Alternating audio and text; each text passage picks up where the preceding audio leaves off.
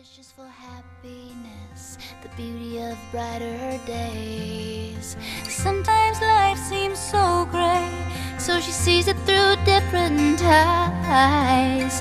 Like a flower pushing up through concrete to thrive, 'cause she's always known that there was something more.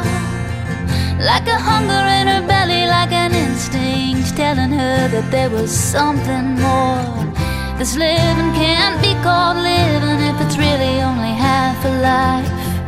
She's a flower that grows despite cement walls, and she will survive.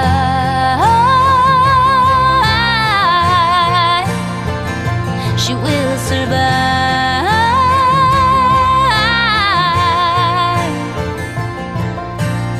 She's a rare breed with rose petal lips and leafy limbs.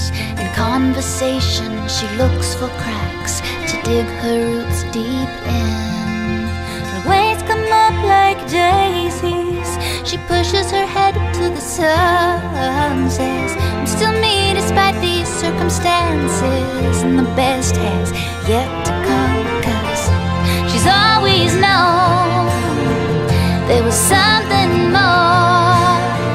Like a hunger in her belly, like an instinct telling her that there was something more.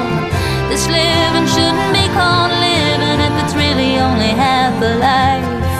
She's a flower that grows despite cement walls, and she will survive. She will survive.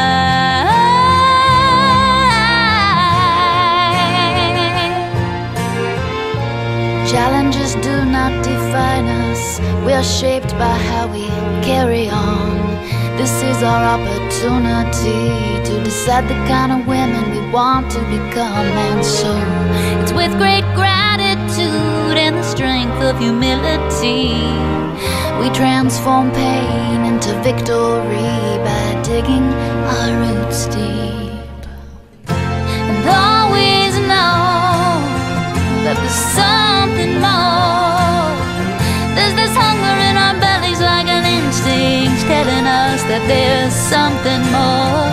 This living cannot be called living if we're really only half alive. We are flowers that grow despite cement walls, and we will survive. And we will survive.